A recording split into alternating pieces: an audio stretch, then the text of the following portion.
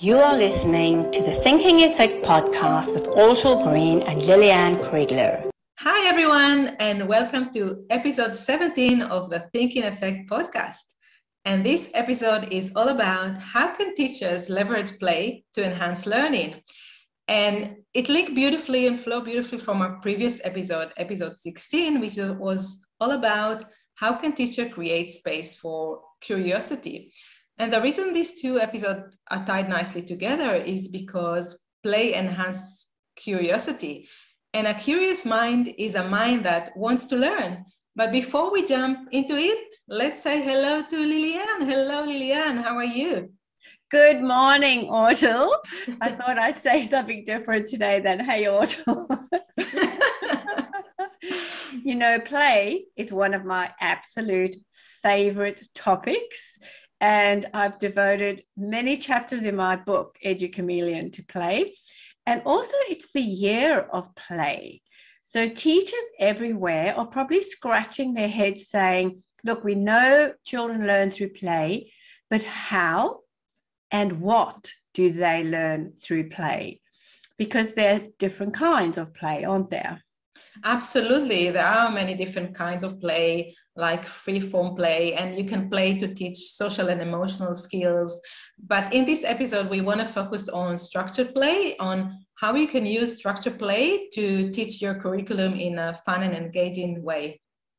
That's right. You know, having free play, which we call it in the early years, is fantastic for students because they communicate with each other, they try out ideas, they put on different roles. There's so many reasons why, leaving children to play is fantastic. But within that play, they will spiral up to probably the highest level of all of their knowledge and experience and skill.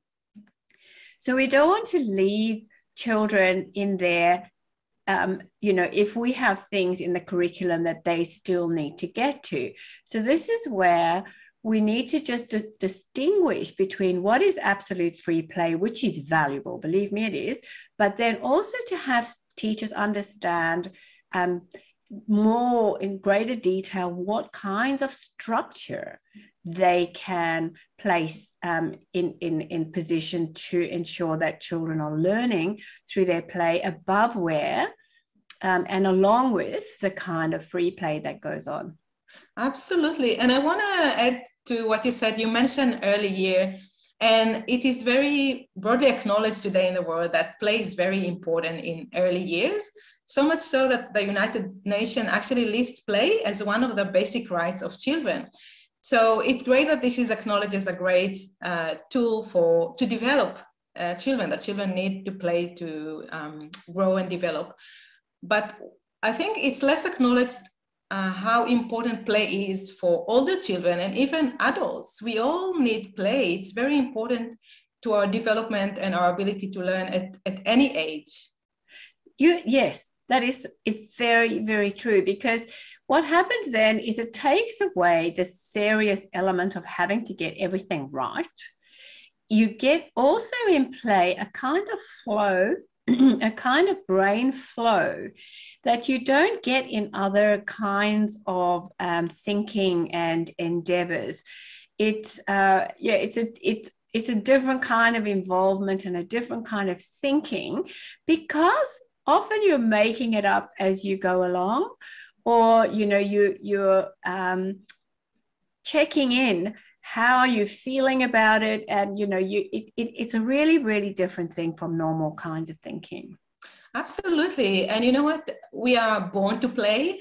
And looking, at animals in a broad, at the big picture, all animals play to learn. I mean, if you look at baby, lions babies, they play to learn. They play to learn how to hunt, how to protect themselves, and so on. So it's our basic way for us to explore the world around us and to do so in a safe manner. So we can try and fail and learn from it in a very safe way.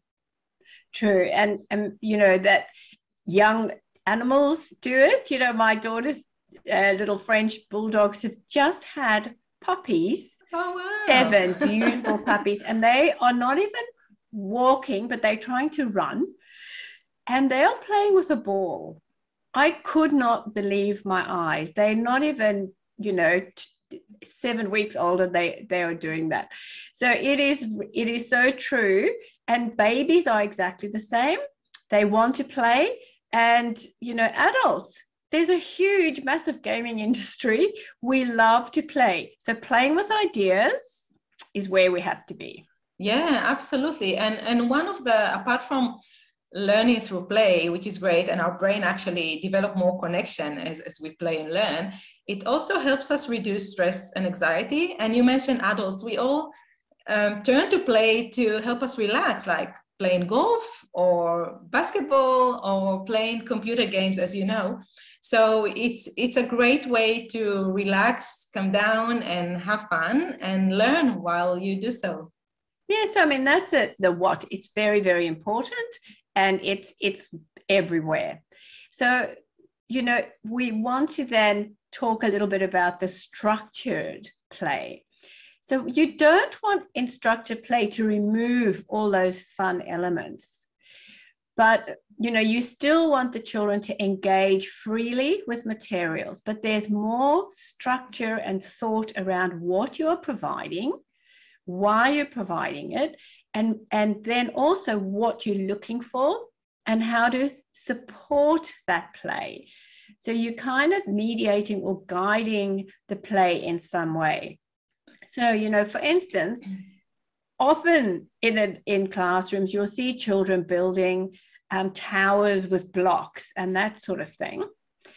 And, sometimes the block tower falls over and sometimes it doesn't. And so you're putting those blocks in there because you're understanding the physics of what blocks do. You understand the physics of a good base, the physics of shape and build and pressure and force and all those things. You understand that as a teacher.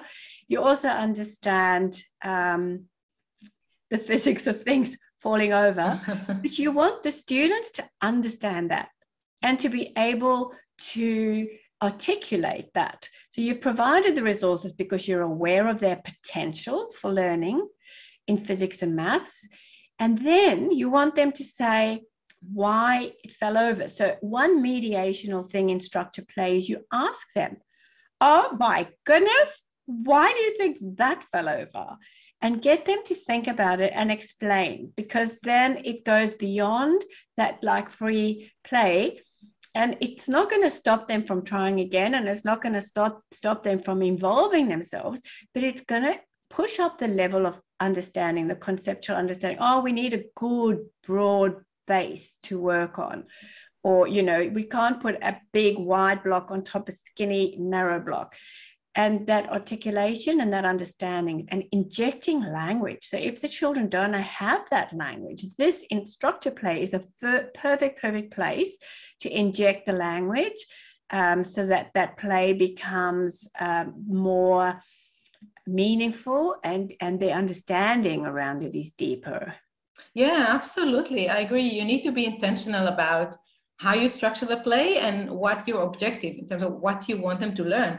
So your example about building tower, this is a great way for children to learn about gravity, balance, cause and effect, different materials.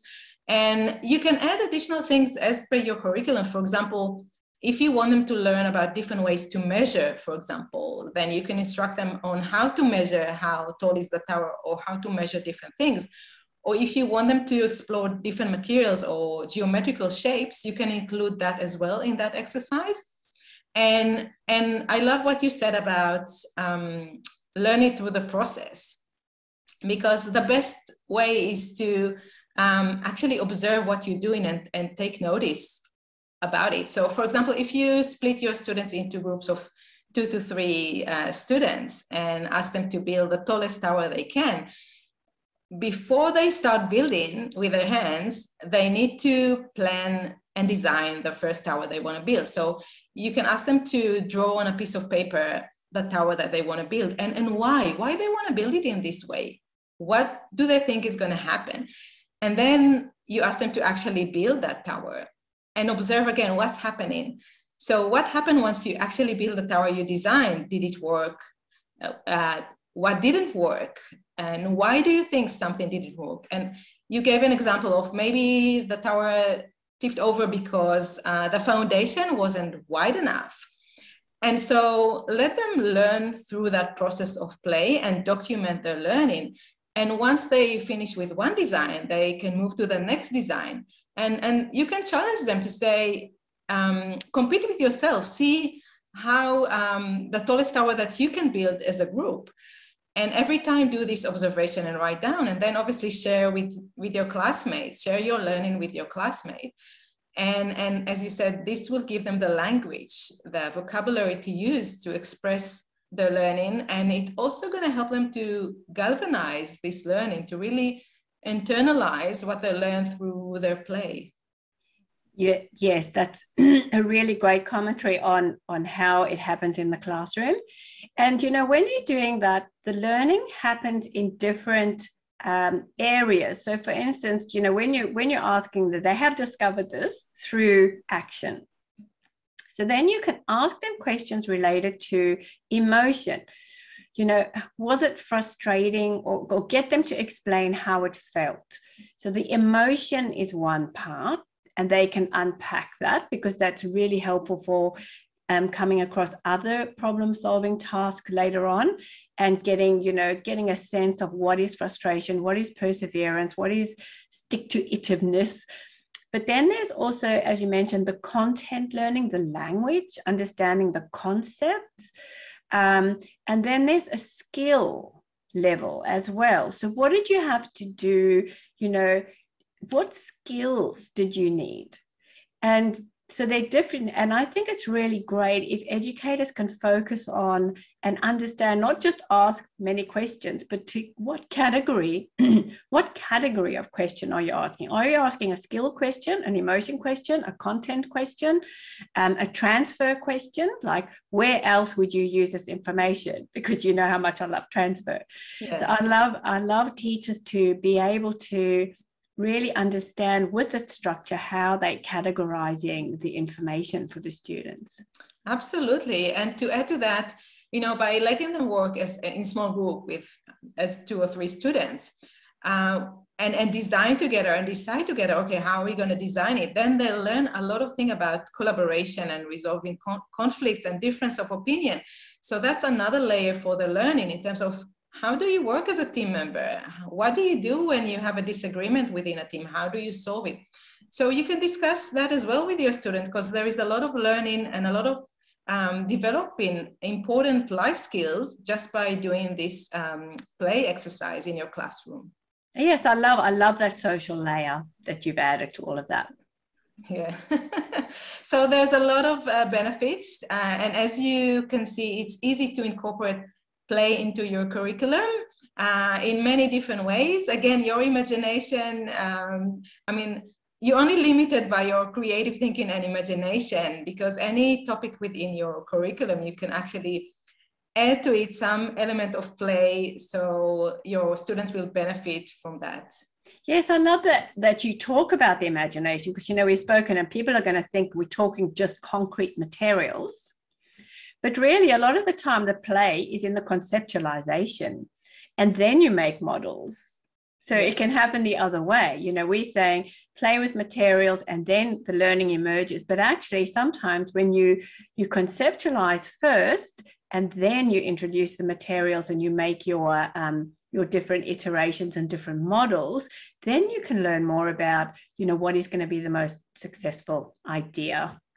So absolutely, yeah, it can happen at a concrete, but also a very, very abstract level.